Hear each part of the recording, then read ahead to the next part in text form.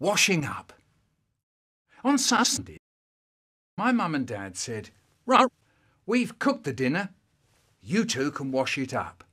And then they went off to the front room. So then we began.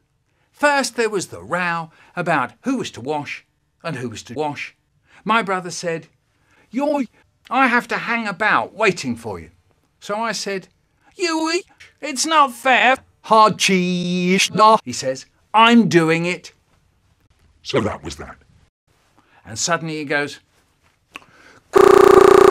quick, come over here. Quick, come on, you'll miss it. Whoa, I say, give us your hand, he says. And he grabs my bum and then my finger. What? I say, that, he says.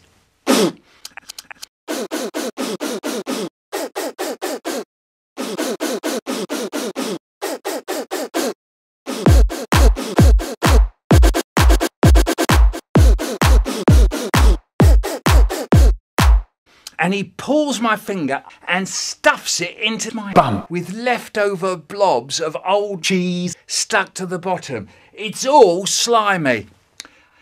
Yeah, mate. Ow! What? Whoa. Haribo.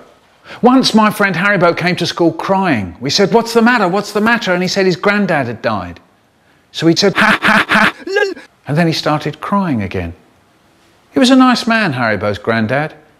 He had a shed with tins full of screws in it. Mind you, my gran was nice too. She gave my brother a red shoe. Dave said, I told as well. So everyone said, shh.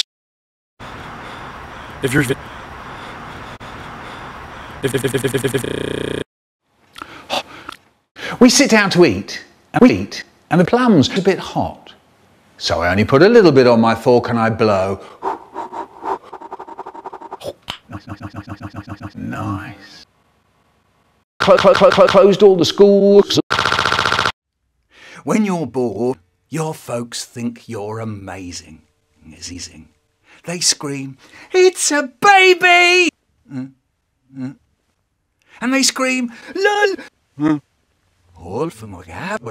You walk into the living room, slump down on the sofa.